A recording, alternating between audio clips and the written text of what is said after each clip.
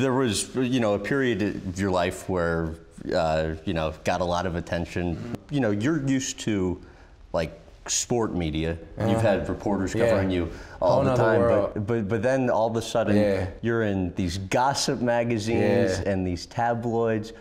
How would you describe what that type of attention was like? It's pretty much overwhelming. That's not something I've ever been used to.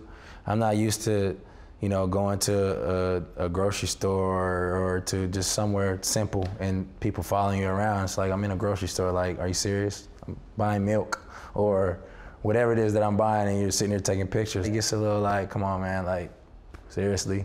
You're gonna put me up in this or this person up in this because they're at the grocery store buying milk or cookies or ice cream or whatever it is, or something simple. Like, there's so much attention for so many simple things that, I mean, just want to be regular, man. Like, want to live a regular life.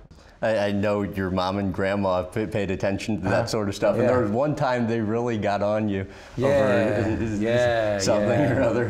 My grandma. My grandma's always, she's always she needs to stay off the internet, man. The internet is so, you know, it's the internet. Not all of it is true, but she likes to get on the internet and click on pictures. Right, so she sees a picture. How does that call go?